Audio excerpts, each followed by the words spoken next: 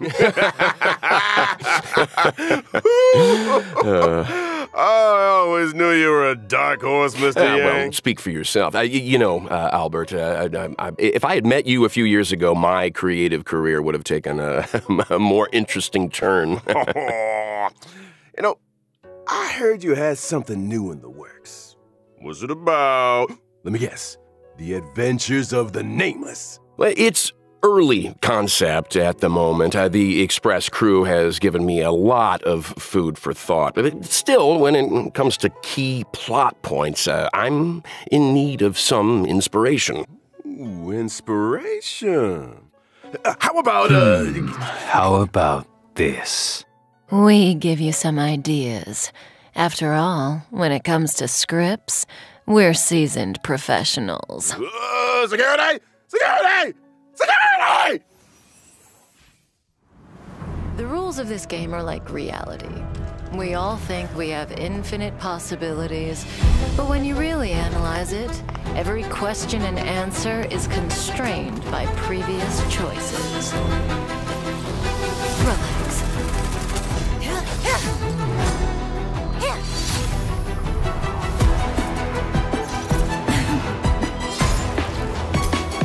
Time to say bye. Boom.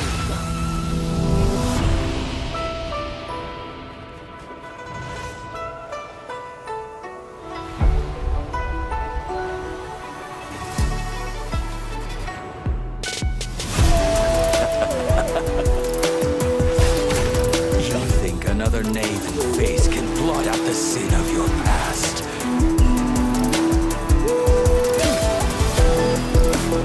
Fail. Defend you. Release your full potential. The power you carry is the key to opening a way through to the ambrosial arbor. Has coming here triggered your memory. What happens next is in your hands. You, and you. All three of you are staying right here. The karma of past lives changed the world of the present. I wish for you to despair, suffer, crumble, turn on one another, and destroy that which you love with your own hands.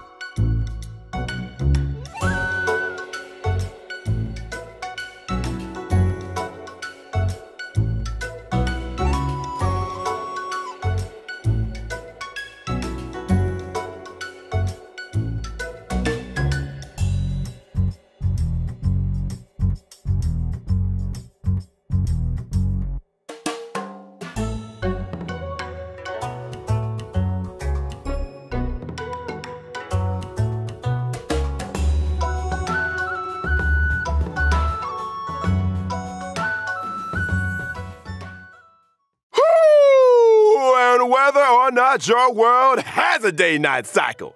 Good morning, good afternoon, and good evening. I'm your buddy Albert, and welcome to the version 1.2 Even Immortality Ends special program. Today, we have 3 special guests in the hot seats. Introducing! Hey guys, I'm Cheryl Texera, and I voice Kafka. Hey there, I'm Damon Mills, and I voice Blade. Hi, folks. My name is Corey Landis, and I voice Welt. Guys, it's great to have you with us. Man, that trailer was a roller coaster. Corey, your thoughts? Whoa, me already? Okay. It looked like various factions were getting ready for battle. I think we're one move away from a serious showdown here. Agreed. It was cool to see some new environments and enemies, too. I better get my team in order. You're gonna need to, my friend. In version 1.2, the Xianzhou Lao Fu will face a setback that threatens the fate of the whole alliance. The Trailblazer will need to pass through various delves and arrive at the location of the sealed Ambrosial Arbor, where a decisive battle with the one responsible for the Stellaron disaster awaits. Not to mention, Dan Heng finally gets reunited with the Astral Express crew. Dan Heng's journey has been longer than most could imagine. Care to elaborate, Damon? I didn't say anything. Come on, guys. You're trying to get me fired here. Editors, you can cut that bit out. What was I gonna say? Oh, right. The story left off on a bit of a cliffhanger last time. It sure did. I mean, why did Jing Yuan deploy those forces? Who is he trying to catch? And what about the Stellaron hunters? Where did they go after escaping? Well, who says they went anywhere? Cut that out, too. I'm sure all these questions will be answered in the upcoming story. Now, aside from Trailblaze mission updates, version 1.2 will see new characters coming to the warp. First on the scene, Blade.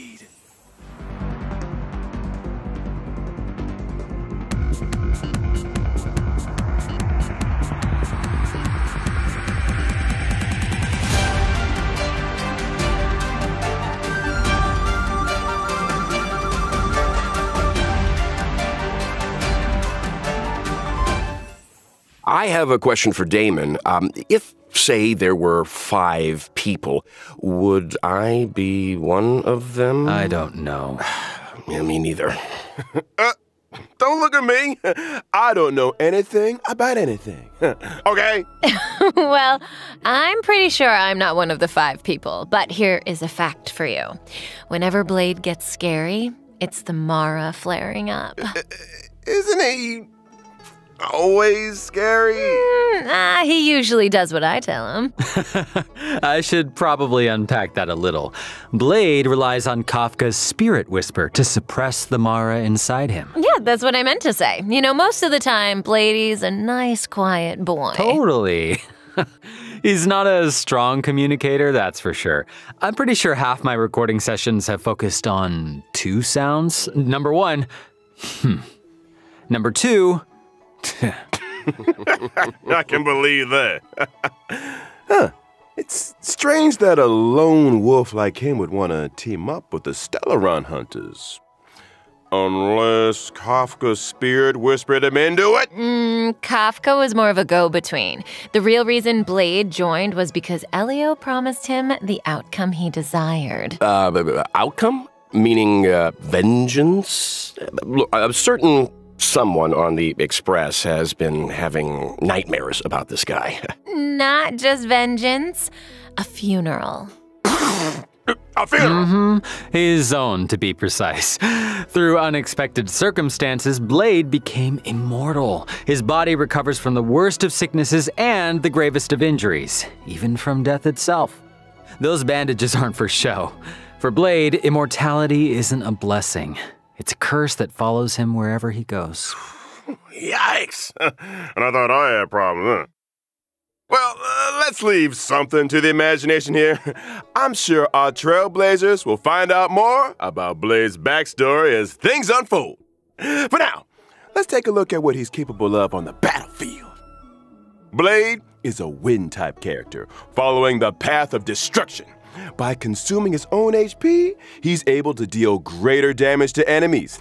And I guess that's the risk you take when you're immortal. Blade's skill consumes a set amount of his own HP and initiates Hellscape. While Hellscape is active, Blade deals greater damage, and his basic attack is enhanced from Shard Sword to Forest of Swords. While Shard Sword is a single target attack, Forest of Swords deals damage to multiple enemies. I got a question. Can Blade still use his skill if his HP isn't enough to cover the set amount? In that situation, when Blade uses his skill, his HP decreases to 1. Ooh, that sounds a little dicey. A bit. Well, there's a silver lining. When Blade's HP decreases, his talent is triggered, granting him a charge. When charges are fully stacked, Blade unleashes a follow-up attack on all enemies and recovers a set amount of HP. When Blade unleashes his ultimate, his HP is set to 50% of his max HP, and he deals massive damage to a single target and adjacent enemies. HP for damage, huh? Interesting. No wonder he's so indifferent to being healed. And the more HP Blade loses, the more damage his ultimate deals. Yeah, it does. Blade's technique, Karma Wind, also consumes his HP and deals wind damage to all enemies after entering battle. When it comes to taking damage, Blade should be more afraid of himself than his enemies. This hurts me more than it hurts you. Ooh. New ultimate line, anyone? We can't let Blade steal the show. It's time to talk about another Stellaron hunter. His partner in crime, Kafka.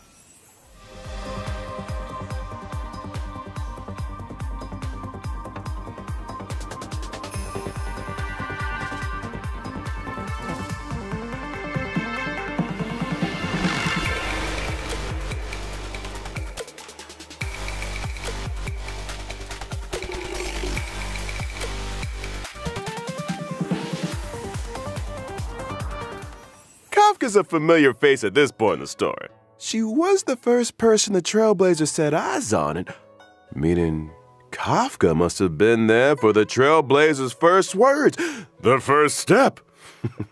No wonder so many players are calling her. Okay. I don't think that's gonna get past the editors there, Albert. Look, what I am interested in is this. Since Kafka appeared on Herta Space Station, she's managed to implant the Trailblazer with the Stellaron, hijack the Express's signals, and draw the crew onto the Cienjo La Fu. It almost feels like she has the Trailblazer's destiny in the palm of her hand. It's like Kafka said, when it comes to scripts, the Stellaron hunters are seasoned professionals. Well, that might be the case, but that's not to say the Trailblazers' choices aren't important. What's a script without a director? Reach the end of the story in your own way. I've got another question. Why did Kafka join the Stellaron Hunters? Ooh. So Kafka was born on Terias 5, a planet that knows no fear. And literally, Kafka is unable to feel the emotion of fear, and therefore cannot comprehend the value of life. When Elio promised to bring about a change for her, she signed up without a second thought. Now, for someone who can't feel fear, she's pretty great at making others feel it. This scares you more than it scares me. You want me to use my spirit whisper on him, Albert? Yes. No. I mean, let's move on to Kafka's combat, shall we? Oh, yes. I thought you'd never ask. So Kafka is a lightning-type character following the path of nihility, and she can deal additional damage over time to enemies. Her skill deals lightning damage to multiple targets. If an enemy is afflicted with DOT, they receive an additional bout of DOT damage. That is to say, if an enemy is already afflicted with DOT, they receive additional damage both during their turn and after Kafka's attack. That's right. Not to mention, additional damage doesn't replace existing DOT. I mean, did you think Kafka was gonna take it easy on him? Come on. And separately, after an ally uses a basic attack, Kafka will launch a follow-up attack. Kafka's ultimate, on the other hand, deals lightning damage to all enemies with a chance of shocking targets and immediately dealing additional damage to those already shocked. Kafka's technique can attack all enemies within a set range and deals lightning damage to all enemies after entering battle. How elegant. Well, she likes elegant things, and there's a certain elegance to combat. Kafka's abilities are kind of terrifying. Her enemies are like flies trapped in a web, slowly taking damage until... Boom. Ooh, hey, that was pretty good. Yeah, From HP sacrificing maniacs and emotionless sociopaths to the coolest kid on the block, it's time to introduce our next character. What? Hey, that is a little harsh. Also, since when did Welt become the coolest kid on the block? Think again. I'm talking about the born and bred Bellabog hero, Luca! Oh, come on.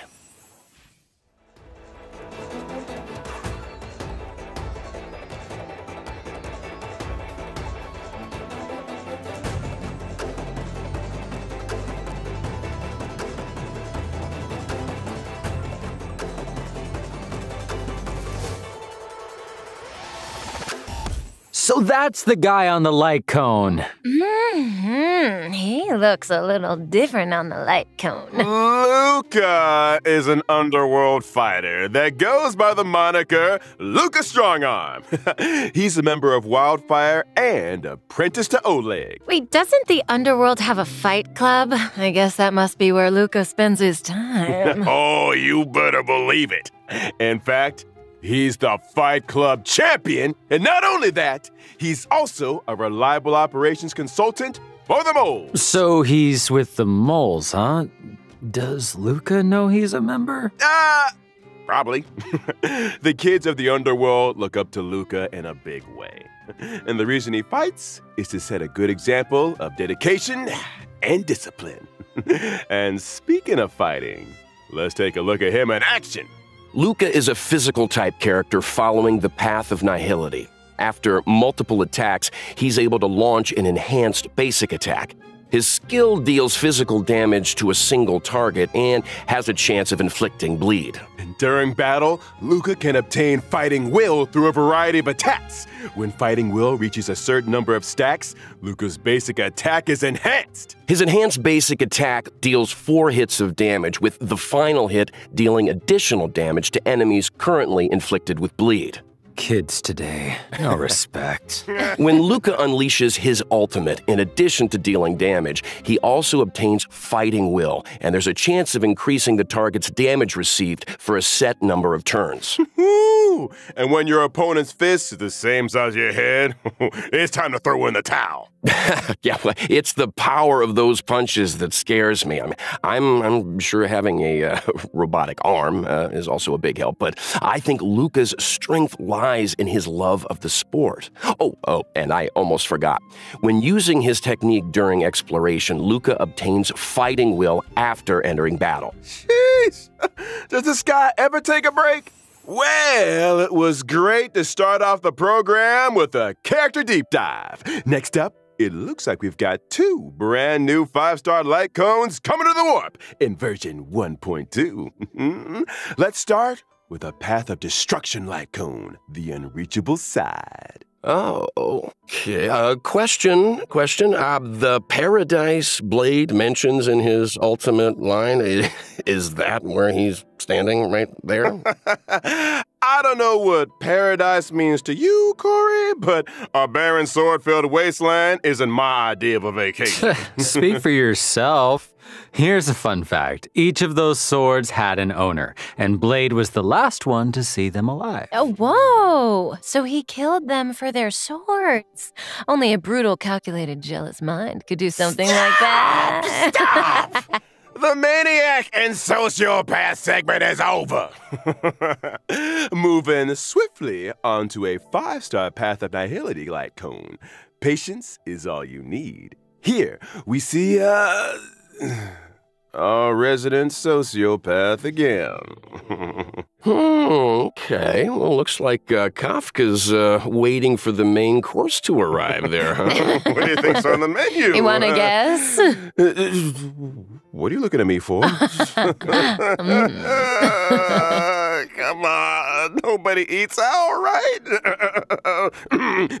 During the first phase of version 1.2 in the character warp, Lost Soul, Trailblazers can obtain the limited 5-star character Blade. During the same phase, in the Lycon event warp, the drop rate of the 5-star light cone, the unreachable side, will be boosted. And during the second phase of version 1.2 in the character warp, Nessun Dorma, Trailblazers can obtain the limited 5-star character Kafka and 4-star character Luca. And during the same phase, in the light cone event warp, the drop rate of the 5-star light cone, patience is all you need, will be boosted. And that's a wrap on banners. Whew, I need to lie down. Don't go anywhere, Trailblazers.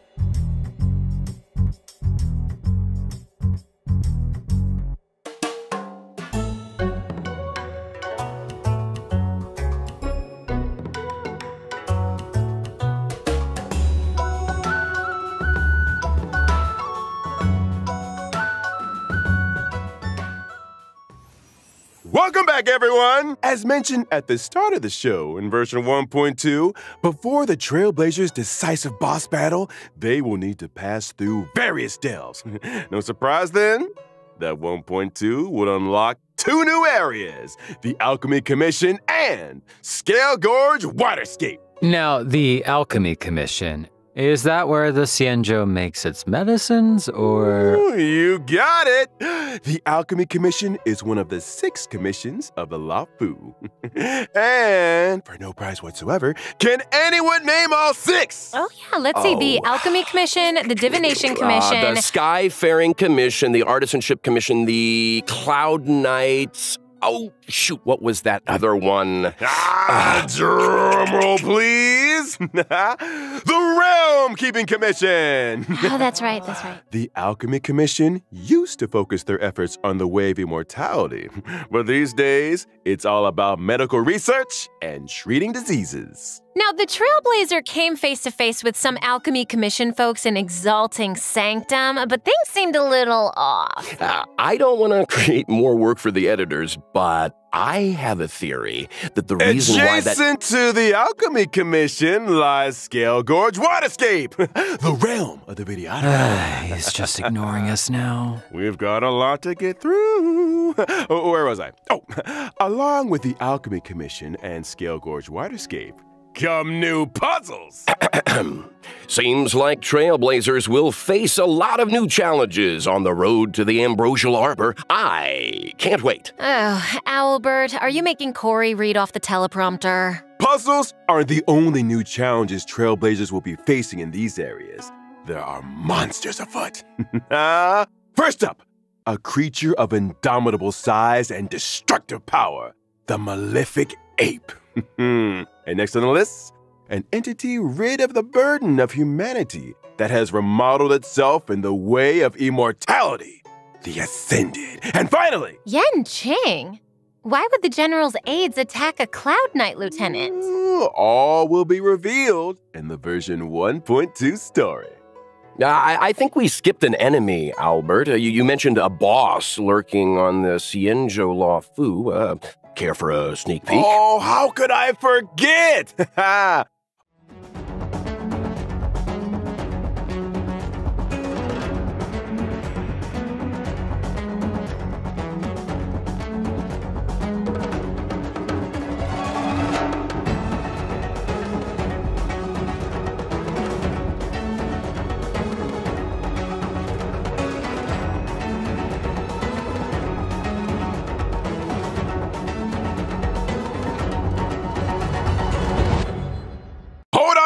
Folks, it's Fantilia the Undying, wielder of the power of both the destruction and the abundance. In her first phase, she summons abundance lotuses which restore her HP and reduce the player team's skill points. Weakening her enemies and strengthening herself in one fell swoop? Yikes.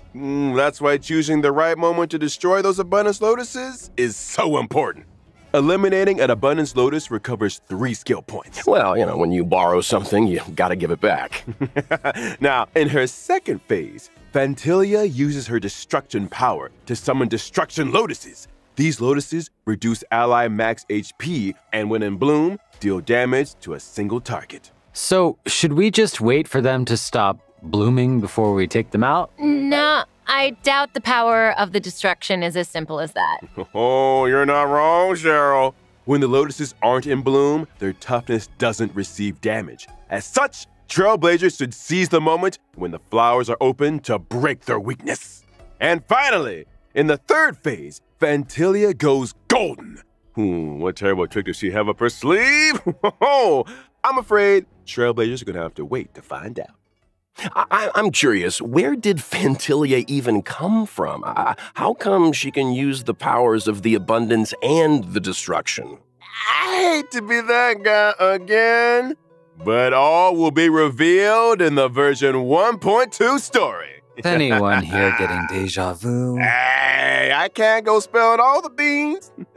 When the main story combat draws to a close, Phantilia the Undying will join the Echo of War and drop the advanced trace materials required for Blade, Kafka, and Luca. Regret of Infinite Okuma.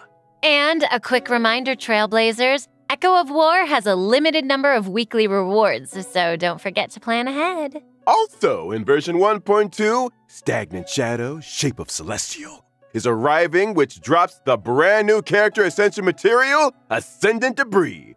This is also the Ascension material required for Blade. Well, if I'm not mistaken, it's time to talk about version 1.2 events. Ooh, I've been waiting for this segment.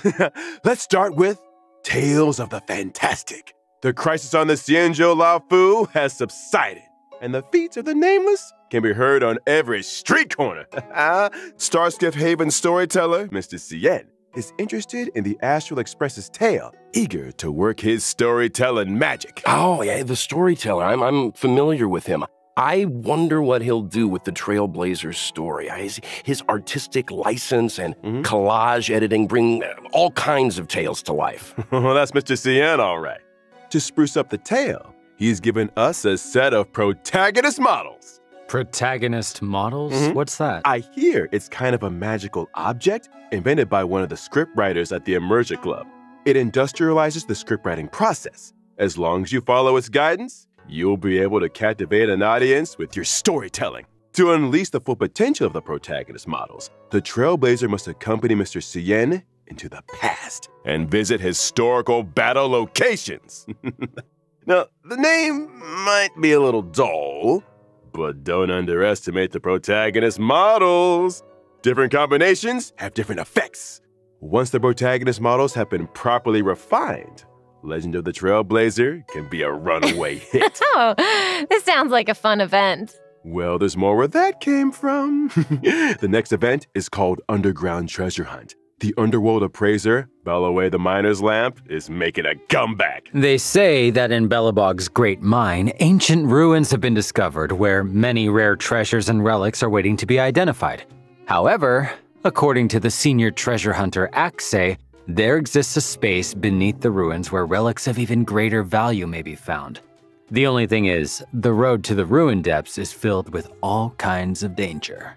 Treasure hunters must steel themselves and explore sealed areas in order to progress deeper into the ruins. I'm sure these sealed areas are full of hidden treasures, but there's always a catch. Surprise and danger rolled into one. I'm sure Kafka would get a kick out of this. Treasure hunters will need endurance, courage, and insight if they want to succeed. It's almost certain that the sealed areas will contain enemies, but supplementary items and keycards to other sealed areas are the secrets to progression. This is a solo mission, right? It sounds like a tough challenge to take on alone. Oh, they won't be alone. During exploration, treasure hunters can be sure to run into familiar faces. Let's hope that we're happy to see them. So do treasure hunters get any kind of special rewards? Of course! In the Underground Treasure Hunt event, aside from the usual Stellar Jade, treasure hunters can obtain the themed Where's the Rabbit chat box. Isn't the rabbit in the chat box? It's a treasure chest. What I'm trying to say is the theme of the chat box is called Where's the Rabbit? Okay. So the rabbit's in the treasure chest, right? In version 1.2, the message and chat box functions will be enabled for the first time. Trailblazers can obtain and swap between chat boxes. And I'm not just talking about the friend chat screen. I'm talking about the game's character interaction chat boxes too. Oh, I love the rabbit design. It seems like something Clara would like too. So cute. Yeah, so cute. Do you think Svarog could have designed it for her? Maybe? Interesting thought. Safe to say that chat boxes will continue to get updates. Trailblazers will be able to view and swap between those they already have, as well as view those they've yet to obtain. On to the next event.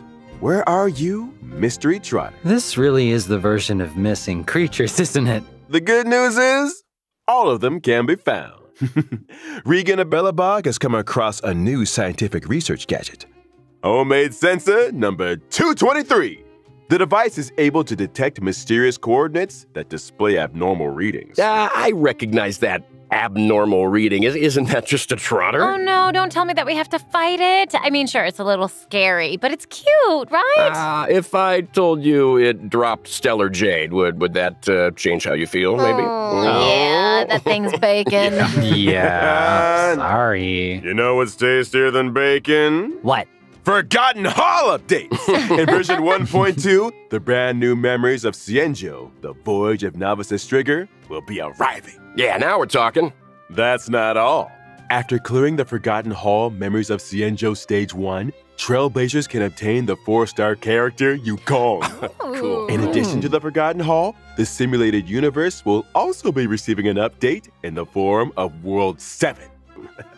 And the brand new planar ornaments, Rutilant Arena and Broken Keel, will be added to the World 7 immersion device. Wow. And the ride doesn't stop there either. In version 1.2's Planar Fissure event, Trailblazers that successfully challenge the simulated universe can obtain a set amount of double planar ornament rewards. Meanwhile, in the Alchemy Commission's Cavern of Corrosion, Trailblazers can obtain the brand new Cavern Relics, Longibus Disciple, and Messenger Traversing Hackerspace. Nice.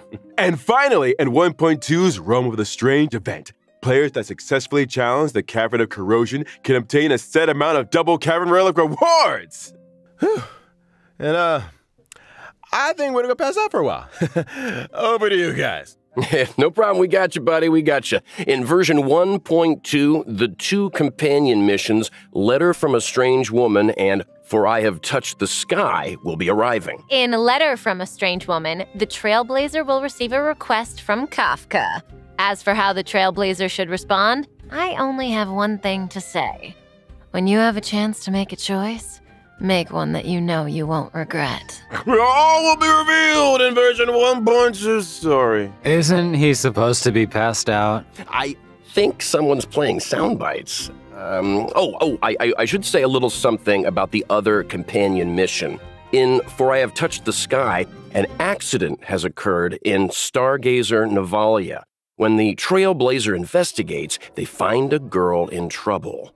Who could she be? And what secrets could Yukong be hiding? Thanks for watching Keep It Up with Star Rail. Hey, sound guy, a little early on that one. Before we bring things back to a close here, let's talk about the ever-popular reward events. Version 1.2 will see the return of the Gift of Odyssey check-in event. During the event, as long as Trailblazers log in for 7 days, doesn't have to be consecutive, they can acquire 10 Star Rail special passes. Yes! I love a check-in event! Yes! Let's do it! That's exciting. Can somebody get Corey some water, please?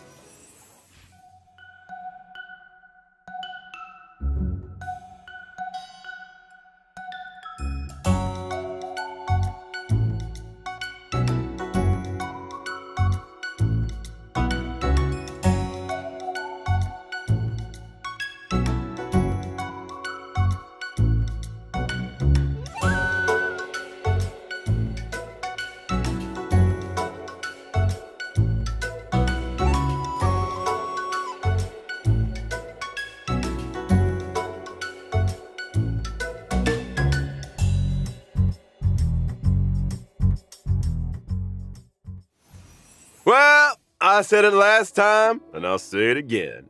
Time flies when you're having fun. Another special program has come to an end.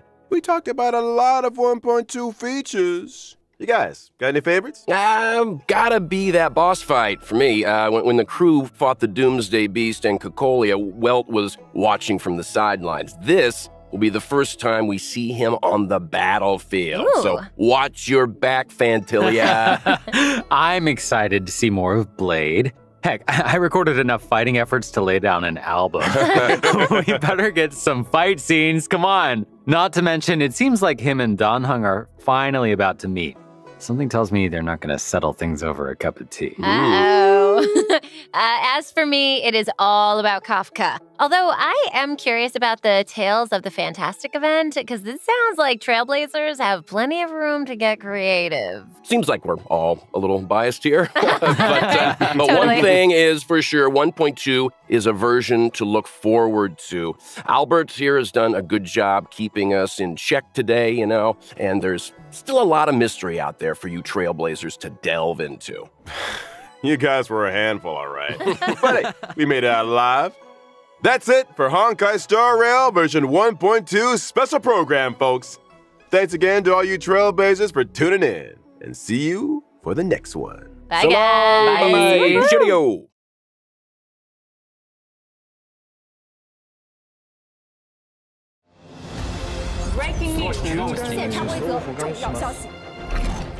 The Interastral Peace Corporation has just declared the latest galactic bounty hunt, calling for the capture of the Stellaron Hunters. According to reliable sources, Kafka and Blade are expected to appear at the upcoming Cosmic Refreshment Supplies event, which poses a high risk of destruction.